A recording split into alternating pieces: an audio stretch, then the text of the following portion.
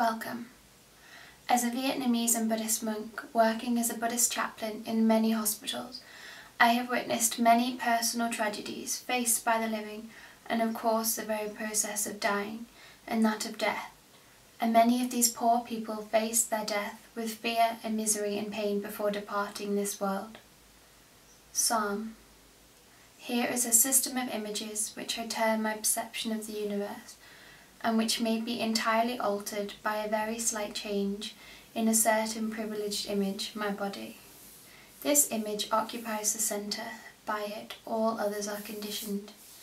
At each of all its movements everything changes, as though by a turn of a kaleidoscope. Memories. Her children will now say a few words. Before I start, I'd like to share with you all my last memory of her, one that I believe completely sums her up.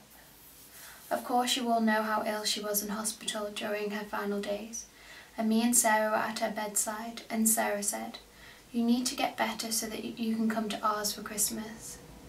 Being as deaf as she was, she looks up at me with such an amused expression one had seen many times before and said, "Bras, do you think out of everything I need bras for Christmas?" And so at first I didn't know whether to laugh or humour her, but of course we all cracked up, and she laughed and gently scolded me for laughing at her. It's the last memory I have of her, and so one that sticks in my head so vividly. Homily. She was young and inexperienced, troubled by some of these same thoughts about death.